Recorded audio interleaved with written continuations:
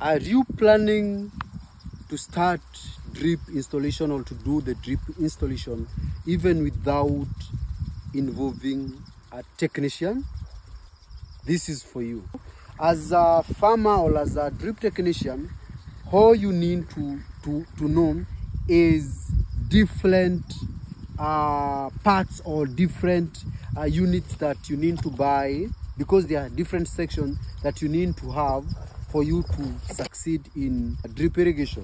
When we talk of drip irrigation, mostly we usually focus with this drip tip, but there are other parts that you need to have.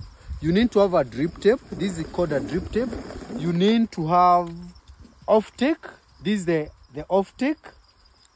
You also need to have a rubber. You need to have a drill bit. This one is to make the holes where we are going to insert the rubber, and also to put the off-take. And also you need a pipe. You need such a pipe. Those are the things that you need. The next thing is to know the distance between the drip, where you are installing the drip. For example, you can see how I've installed the drip. The distance from one drip line where one lies to the other. You can do a bed with 2 drip lines. You can do a bed with 3 like I've done. You can do with 4, 5. I've seen other onion farmers who are doing even 6 lines. You choose the number of lines that you want to have. But the distance, in most cases, we usually have a uniform distance. Like in my case, I'm using 20 centimeters from one section to the other. That is the centimeters that I'm using, so that I can have a uniformity in my bed. So from one section to the other is 20 centimeters. When you know the distance, the next thing is to make the holes. And this gadget will help you to make holes. In most cases, this gadget is 16 mm, which is the same size with the drip. This one is 16 millimeters. They are both 16 millimeters. So you make a hole of 16 millimeters. After making the hole, you insert the rubber. Then from there, you insert the off-take. That's how you install the drip line.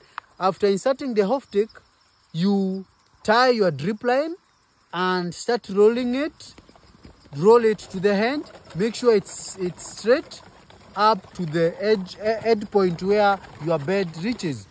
We have different beds in the length. Some are having 20 meters bed, 25 meters bed, 30 meters bed. When it comes to drip line, we have different types of drip line depending by the thickness of the drip line. Like this one that I'm using here is 0.4 drip line. We have 0.3, which is weaker than this one, and we also have 0.2. So depending by your capital investment and your budget, go for the strongest drip. 0.4 is the best.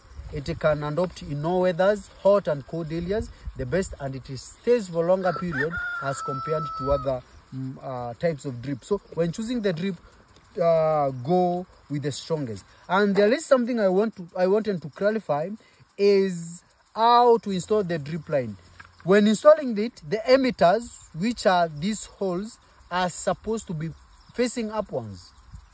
This is because to avoid clogging of algae when the water starts coming out of this. When they face downward, the algae plus in the soil will come clog on the emitters, and it is going to block the emitter. So when they face upward, there will be no clogging, and the water will flow very easily and very swiftly as required, or as you've planned. So all the emitters are supposed to be facing upwards. Talking of emitters, we have different types of distance of emitters.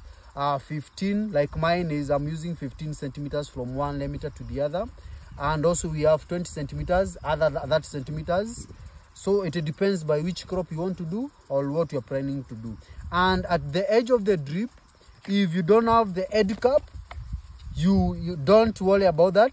It is as simple as this. You just make your own edge cap and fix it and make sure that your drip are well fixed and you are good to go. So that was the short course of installing the drip irrigation. Hope you've learned something.